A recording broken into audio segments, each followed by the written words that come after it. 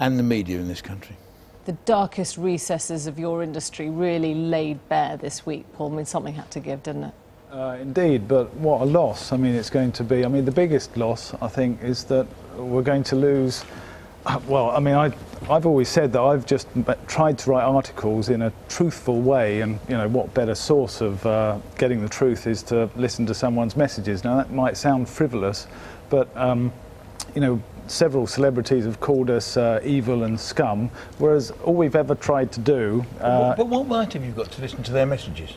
What possible right? I'll tell you what, let's bring in Steve Coogan, shall we? I have to say, I think you're a walking PR disaster for the tabloids, because you don't come across in a sympathetic way. You come across as a sort of risible individual who is symptomatic of everything that's wrong with the tabloids. Well, because your attitude is we're just selling newspapers, or we're investigative journalists, we're trying to tell the truth. You're not uncovering corruption. You're not uncovering, you know, bringing down institutions that are inherently corrupt. You're finding out. You're just trying to find out who's sleeping with who. Yeah, but if it's you about selling, it's about selling newspapers. A free press and a decent democracy. Absolute, you need a free press. It's nothing to do with a free press or a decent democracy. Absolute garbage. You're hiding behind. So if this silences the press and we're no longer able to catch politicians with their trousers down, fiddling their expenses, that's a big loss. You're not. It's the whole. Just let Paul answer. Go on.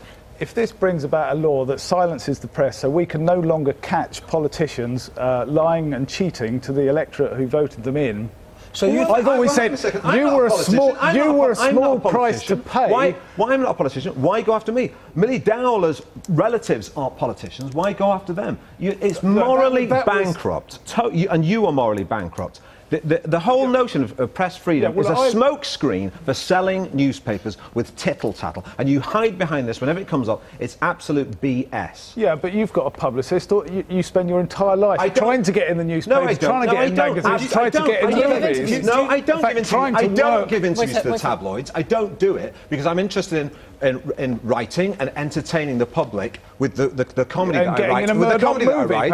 With the comedy that I write. How many Murdoch movies have you been in? Listen, I deal with Rupert Murdoch already. I deal with his organisation. So why is it such a great day? I'm talking about tabloid newspapers and the muckraking that you do. So you take the money, you take £5 million quid a movie, and then you bleat about someone. Always listen to our messages. Let me just ask you something. Let me just ask you something. If these means were used, for example, to hunt down, you know, Ian Huntley instead of the Soham girls' families, would we find that less morally reprehensible? I put it to you, the answer is probably yes, right?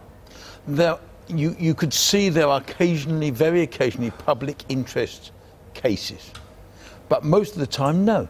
Yeah, well, most of the but isn't the point that as soon as you legislate... These guys just phone-tapped anybody they could think of. Do you know what? I'll say what the News of the World is. Even something when it looks laudable, like Sarah's Law, something like that, there's nothing to do with some moral imperative on behalf of the tabloids. I was very proud of naming and shaming. I was the journalist who did it. It's all to do with selling newspapers. If you do something laudable, selling newspapers, or something despicable, it's about selling newspapers. There's no ethics at all. However strongly you feel about this, do you look at this inquiry or the possibility of regulation and go, hurrah, it's all going to be fine? But I think it may temper the behaviour. I think what's happened is the broadsheets have colluded to some extent with the tabloids because they think that the price of a free press is letting these people shovel crap. And the thing is, you don't have to do that. You can have a free press and you can regulate the press. What's your fear? What's your fear, Paul? The world is going to be a better place because we'll no longer be able to expose silly celebrities for taking coke and cheating on their wives, which, to be honest, I always found a bit of fun.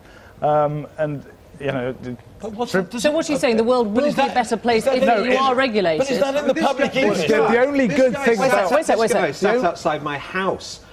This guy sat outside my house. It's just a risible, deplorable... You were in the green room talking about the number of new houses you bought this year. Oh, you know, we all feel terribly sorry for you. OK, what do you think is going to actually change? What do you think is actually going to change in the tabloid press from, you know, this year to next? Well, there's going to have to be regulation. There's no doubt. I mean, the idea that it's going to be a voluntary system... But this is illegal anyway. This is illegal. Phone hacking's illegal. Why do you need Ofcom? But look at...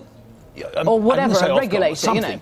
Well, if you look at broadcasting, I mean, these guys who sit here saying, oh, well, it's the end of the freedom of the press, it's nonsense. Broadcasting has always been regulated, and broadcasters do, I would say, a much greater job and a much better job than half of the tabloid press in serious issues. What he's talking about is just tittle-tattle.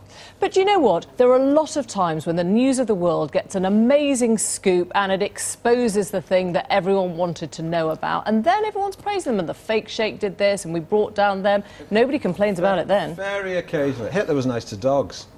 Yeah, and exactly, that's why we don't have a Hitler in this country. We have nice politicians, like nice Mr. Clegg, because the bad guys get exposed. They walk into the media spotlight, and we immediately catch them out for being corrupt. When did you when did you last expose a bad guy? You don't do that. You shovel SI. Yeah, OK, so we shovel that to sell 5 million copies. So when the one good story comes along, 5 million people read it, Paul, and that means... can I ask you something? I didn't realise you were on a moral crusade, I'm sorry. You keep coming on, and you're good to do so, but you seem like a slightly tortured soul. Are you questioning what you do now more than you did in the past? Are you going to stop doing it?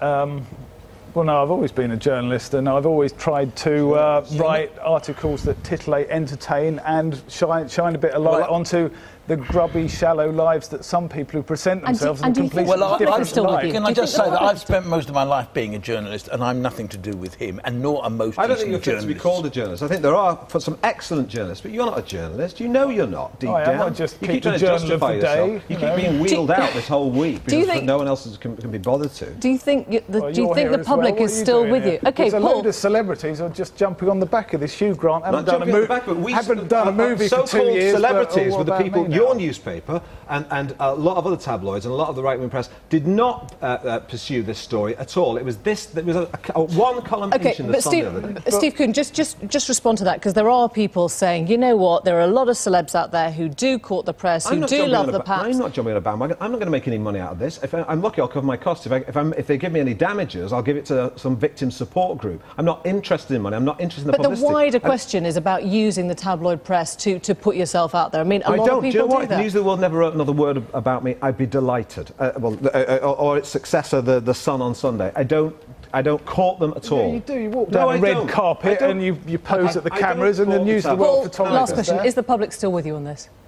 Well, sadly not, but you've got to get rid of the emotion so you can think about it rationally, and the world, Britain will be a poorer place without it. All right, we've got to end it there. Thank you all very much. Thanks for coming in. Well, the revelations about the